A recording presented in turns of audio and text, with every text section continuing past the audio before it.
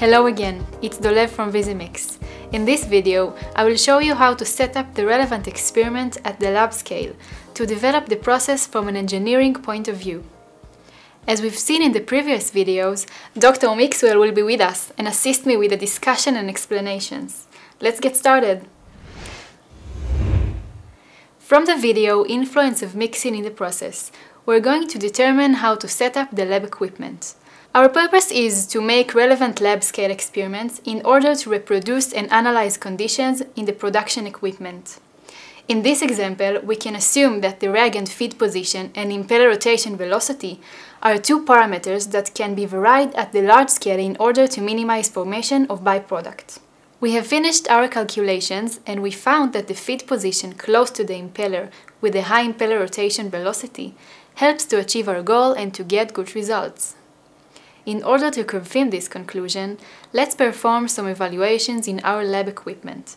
We're going to use experiments to evaluate the influence of the reagent inlet feed position and the rotation velocity of the impeller on the purity of the reaction product.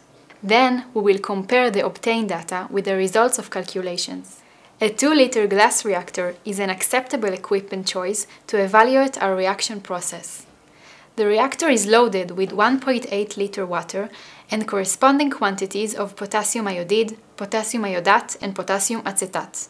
The HCl is dripped into the reactor. The data on initial substances is entered into the Visimix as described in the previous video.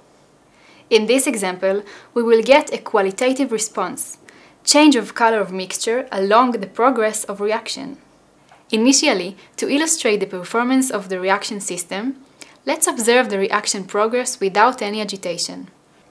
It is clear that without agitation, we observed a vast generation of the byproduct iodine, the red color, near the feed position, and throughout the reaction mixture. When the hydrochloric acid is fed to the upper part of the media and the impeller rotation velocity is low, we also observe the red color throughout the mixture and close to the feed position.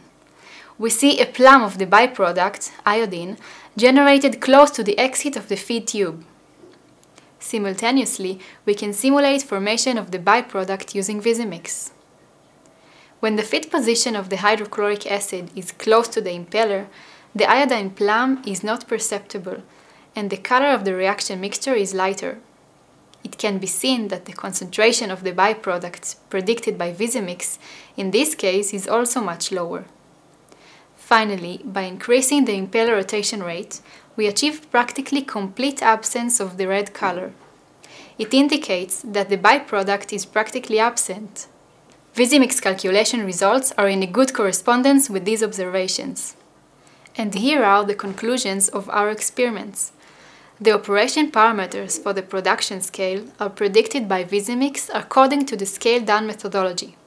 Visimix, in combination with lab experiments using the scale-down methodology, combines mixing physics with fundamental reaction mechanisms and can save experiment time, guide scale-up, and troubleshoot limitation during the production.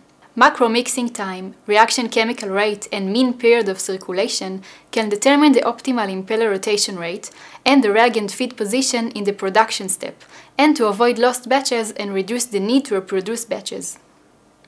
Thank you for watching this tutorial. You're invited to see other process examples.